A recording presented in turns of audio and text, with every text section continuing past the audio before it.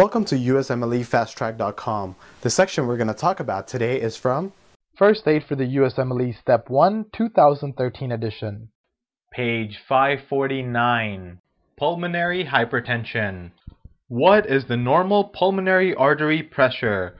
The normal pulmonary artery pressure is between 10 and 14 millimeters of mercury.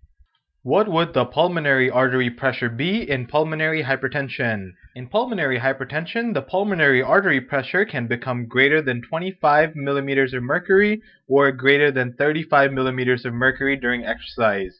What can be the consequence of pulmonary hypertension? Pulmonary hypertension will result in atherosclerosis, medial hypertrophy, and intimal fibrosis of the pulmonary artery. We already mentioned earlier in the chapter that long-standing pulmonary hypertension can lead to right-sided heart failure. What problem can lead to primary pulmonary hypertension?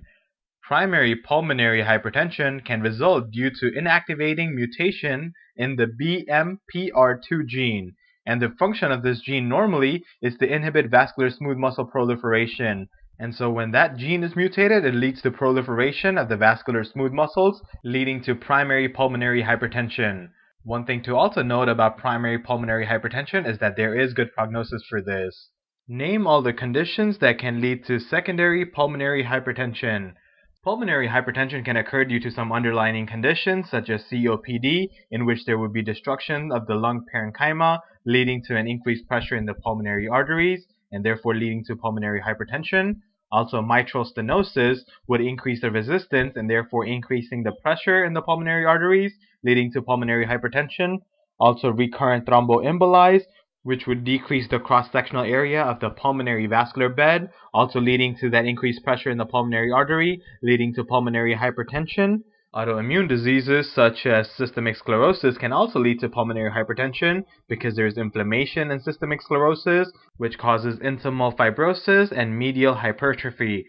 Sleep apnea and high altitude can also lead to pulmonary hypertension because there is continuous hypoxic vasoconstriction that occurs. And finally, left to right shunt can also lead to pulmonary hypertension because the left side of the heart will keep moving the blood to the right side, causing a continuous increase in the pressure in the right side of the heart, leading to pulmonary hypertension. So again, to sum all of that up, COPD, mitral stenosis, recurrent thromboembolies, autoimmune disease, left to right shunt, sleep apnea, and living at high altitudes can all contribute to pulmonary hypertension. Describe the disease progression seen with pulmonary hypertension. Pulmonary hypertension will start off as respiratory distress. It will eventually become severe respiratory distress, then leading to cyanosis and right ventricular hypertrophy, and this eventually leads to death from decompensated cor pulmonale or right-sided heart failure.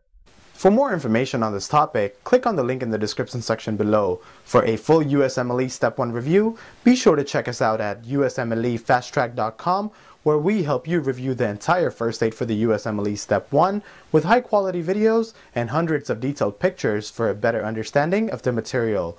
So to learn from the best USMLE review book, be sure to check us out at USMLEFasttrack.com.